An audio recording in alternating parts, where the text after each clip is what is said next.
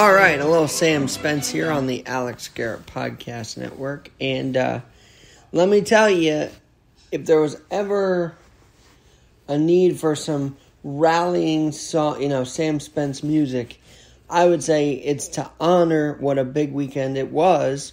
Not in football so much, but in American history. I mean, when I hear that music, I think of the fired up troops that and the Sons of Liberty that dumped the tea in the Boston Harbor in rebellion against the English 250 years ago. What this weekend kicked off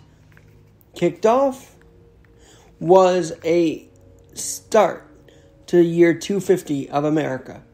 Because 250 years ago, on December 16th, in protest to the taxation without representation, those who did not want to go along with England's rule, those who wanted to rebel, as I mentioned a moment ago, against the taxes, dumped tea in the Boston Harbor, which led to the beginnings of a revolution. Couple that with the fact that this past Friday, Joe Biden, interestingly enough, of course he would, reaffirmed that indeed December 15th is Bill of Rights Day here in America. But did you know all of that? Or did you know that a sex scandal has rocked Capitol Hill? Is that what you were focused on this weekend? How about the Israeli-Hamas war? Was that a focus of yours as well? Because I think to not lose sight of what we could be, we must remember where we came from. And I don't know if any of us would be here today if in 250 years ago, in 1773, the Boston Tea Party did not happen. We may not all be here right now if they did not rebel. That was the start of rebellion and the march to independence. So, while we deal with the current events of today and the craziness of today and the horrors of today, let's remember what we could be by honoring the fact that Boston's Sons of Liberty in 2023 partnered up with America 250, an organization that is taking stories of people in America on the march to 250 years as a country, 2026, by the way, and saying, here, we're going to honor what 250 years ago was. I mean, the harbor was filled with people for the reenactment. The Redcoats were even involved as part of this reenactment.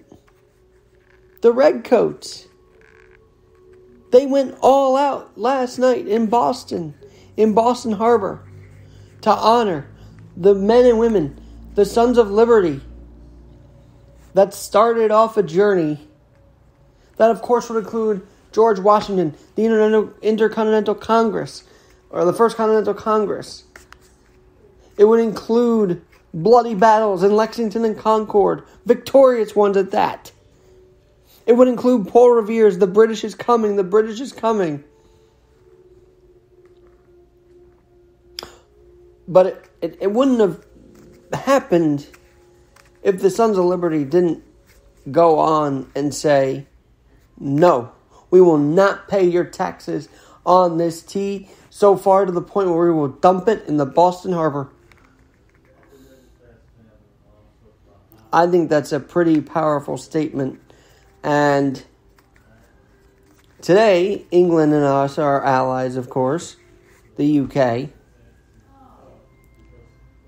But to be knowing how great we can be and how resilient we can be and how really saying no to big government we can be, we only have to look at what happened 250 years ago, December 16th, 1773. 250 years ago. the dumping of the tea in Boston Harbor. I could talk about how bad the Jets and Giants were today. I could talk about how great it is that Josh Allen looks back. I mean, at least someone in the Tri-States playing decent football. Hell, I can even talk about how the Chiefs knocked out the Patriots in year 250. And how the Rangers knocked out the Bruins the day of the Boston Tea Party anniversary. How's that for bucking establishment? Remember, the Bruins are establishment of the NHL right now. So for the Rangers to knock them off and get 2 points on the day of the Tea Party anniversary, pretty cool. Up in Boston, by the way. Oh, by the way. And then, of course, we could talk about what's happening in Capitol Hill and how bad this Senate staffer has become an issue. But I want to think positive today on a Sunday. I want to think positive on a weekend that honored such a moment in history where we said, no, we will not accept your rule of thumb. We will not accept being under your thumb.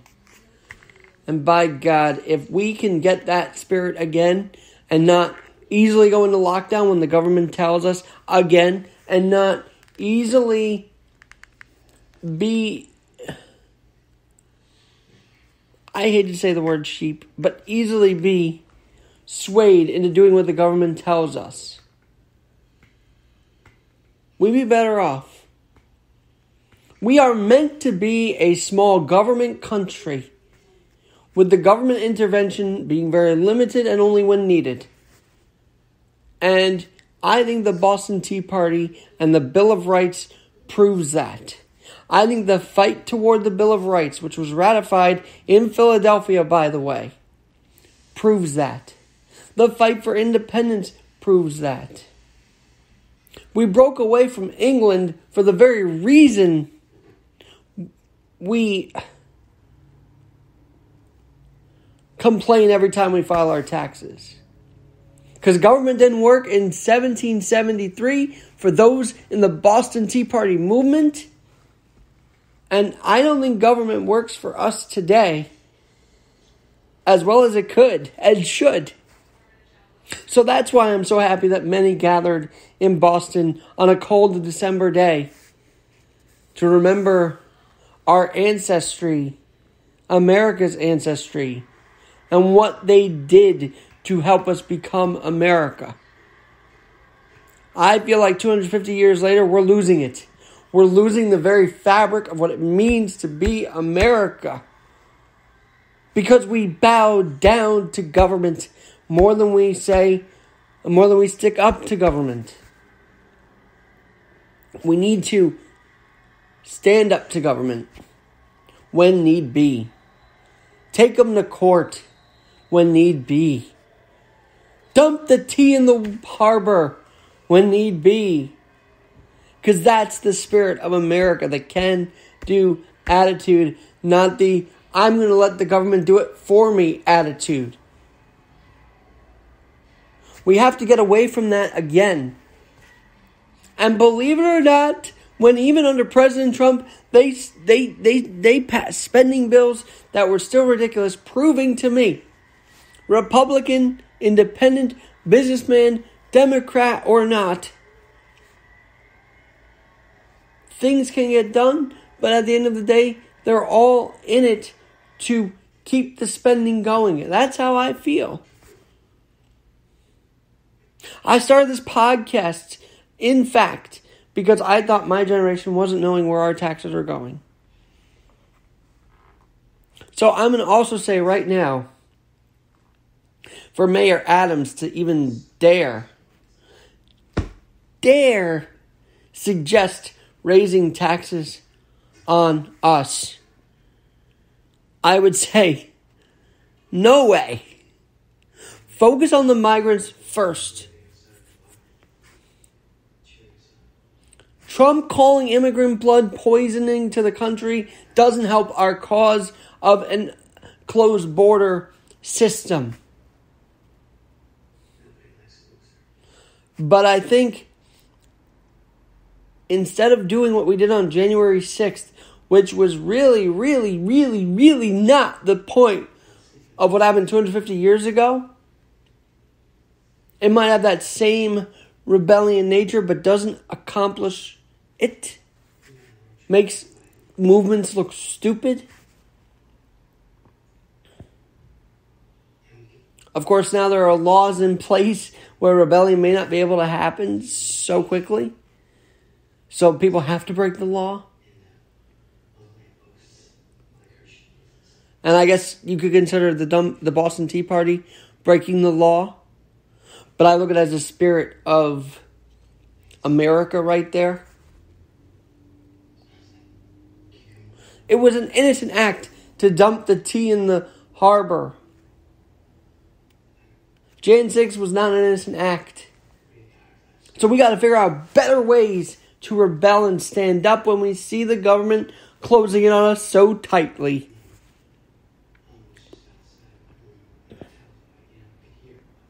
And I think the godsend was that IRS agents won't be on our asses anymore when we're talking about taxes. They're not knocking on our doors. Believe it or not, in America, the reason for the Tea Party movement is still happening. That encroachment is still happening. Did you know? Did you know in America alone? I gotta find the stat for you before I wrap up here on the Alex Garrett podcast.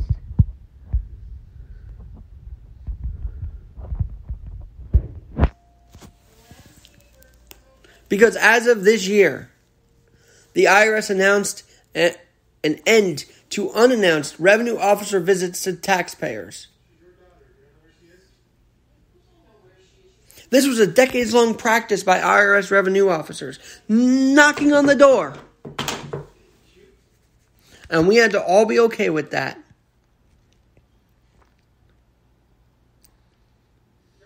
We had to be all okay with that. And you know, the Inflation Reduction Act was a big part of it.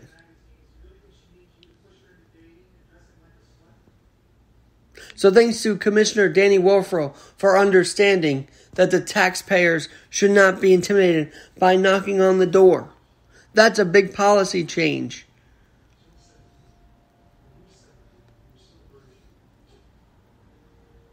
That's a big policy change.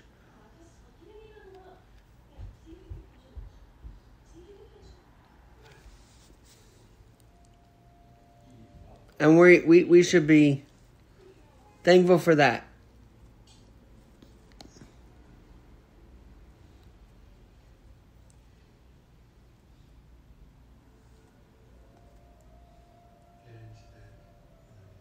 So thankful for that. But let's do other movements towards less encroachment as a country. As a country. Because what happened 250 years ago was saying, no, we will not let you encroach on us. We will not let you encroach on our livelihoods by giving us, by presenting taxation without representation. That will not happen. On this third Sunday in Advent, maybe, just maybe, we can take that higher power of resilience and spirit of answering to a different call to heart. Because Christ answered to a higher calling. Even the guys in 250 years ago were answering to a higher calling of independence and freedom. And yes, God, by the way. Yes, God, by the way.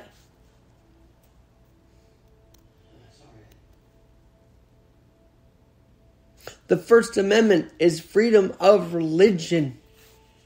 And that is something that came about because those in the Boston Tea Party said no more. That act of disobedience led to something bigger. So let's not storm a Capitol building. Let's work on ways to remove encroachment of the government that can be as successful and as poignant as Boston Tea Party 250. On that note, a little more Sam Spence for you as I say goodnight on the Alex Garrett Podcast Network.